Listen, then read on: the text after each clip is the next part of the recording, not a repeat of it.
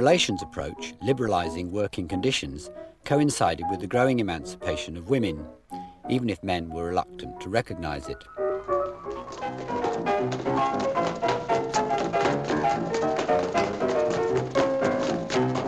What is that whipcord resilience that lets the weaker sex play half the night, then bob up clear-eyed, ready for the next morning's work?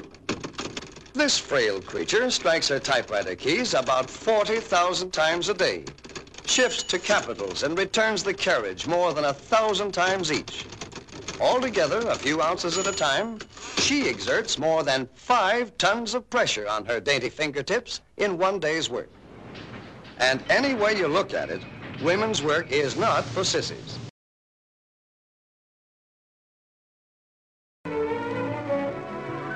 The human relations approach to office management, encouraging everyone to use their initiative, didn't necessarily make the office more efficient. I guess just about every office has someone like Betty. A little short on personality, maybe, but darned efficient. Fact is, many of the procedures and filing systems were set up by Betty in the first place. Oh, Betty, do you have a minute? What is it, Joan? Well, I'm having an awful time checking anything in these guarantee files. It's all alphabetical, and there are millions of them. Takes forever to find any particular one. Well, we haven't been having any trouble. Well, the way they did it at Malco, Betty, saved a lot of time. There, we broke the guarantees down by cities, and then alphabetically. That way, when you wanted to check one, you could do it in a jiffy. Seems we could save a lot of time if we do it that way here. But, Mr. Barnes, she's changed the whole file around. I spent an hour looking for just one report. She's tearing down everything I spent years to build up. I just didn't expect such resistance to new ideas.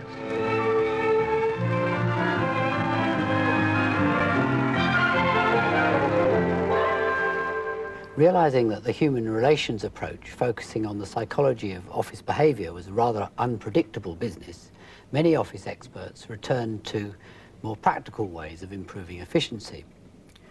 Just as the scientific management disciples had suggested, surely efficiency must go down if the environment is uncomfortably hot or cold or humid or drafty. Today, it's taken for granted that all offices are fitted with air conditioning. The air comes out through slots in the ceiling, circulates round the office, and then goes back up again. The invention, though, that really made this a practical proposition and also radically changed the appearance of the office was the suspended ceiling.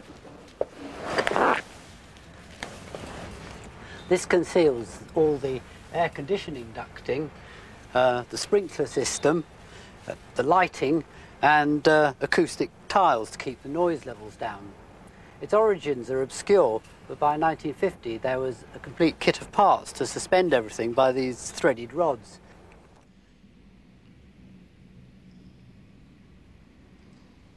Air conditioning might never have caught on in a temperate country like Britain, except that developers realised that it could be economically rather attractive.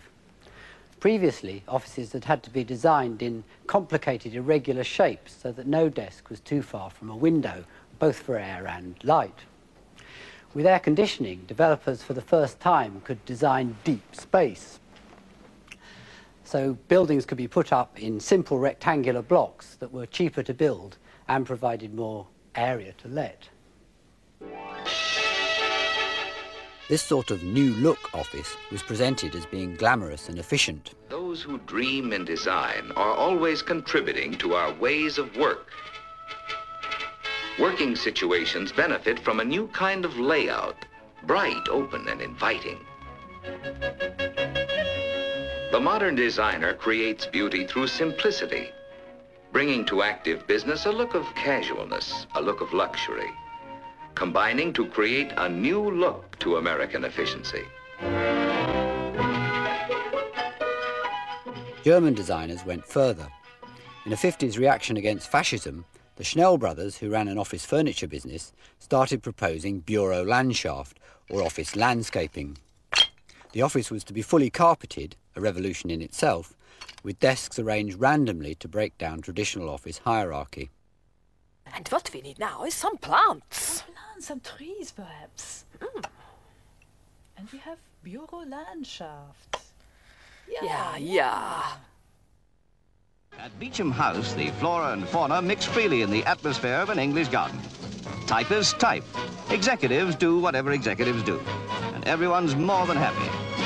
What better setting for an English rose? Perhaps some enterprising gardener will develop a new flower to mark this breakthrough. He could call it Floribunda secretaria.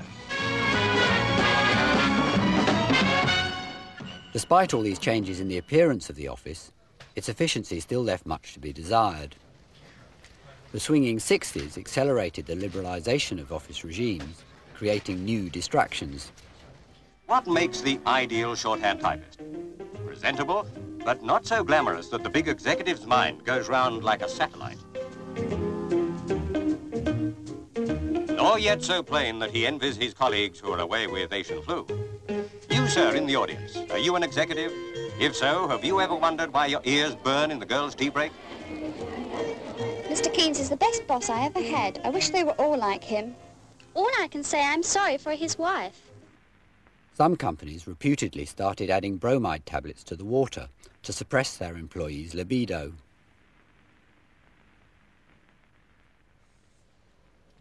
Meanwhile, the office organisation experts had started to put their faith in systems, analysing things like communication and decision-making. On a practical level, though, they noted that the basic office equipment, the filing cabinet, the typewriter and the telephone, had remained basically unchanged since 1900. By 1970, whereas each factory worker operated an average £12,000 worth of plant and machinery, each office worker only had an average £1,000 worth of equipment. The key to improving office efficiency, many experts decided, was automation. Jan? Well, Dennis, I sure am thankful for new technology. With this equipment, I can do just about anything with a few simple commands. My work area is organized, allowing me to move about freely, and to top it off, I can be comfortable all day, thanks to proper lighting and temperature. We sure have come a long way. Thank you, Jan. To most people, this would appear to be an ultra-modern office, working with sophisticated, up-to-date equipment.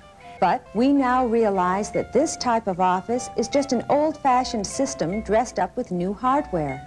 We know that it's rapidly becoming obsolete. It was felt that until all the new machines were linked together, with all the information processed electronically, efficiency couldn't improve.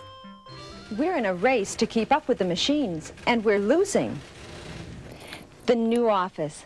Just imagine, an office with no stacks and files of paper. It's not futuristic, and it's not far away. Now, changes like this can be difficult, but they're also pretty exciting, and we're all going to be a part of it as the new office evolves. That video was made 14 years ago, and in many ways, this is the office of the future. These cool white surroundings where everything looks efficient and nothing is dirty. Every element carefully designed. The scientific management disciples would feel proud to see it, their dreams come true. They would have approved of information technology, with all the information formally and logically entered into networks of computers. The new office buildings have lighting that doesn't reflect in the computer screens, extra cooling to remove the computer's heat, and false floors to conceal the wires connecting them together. These quite simple requirements persuaded many companies that their offices were obsolete, resulting in the lavish office building boom of the 80s. However,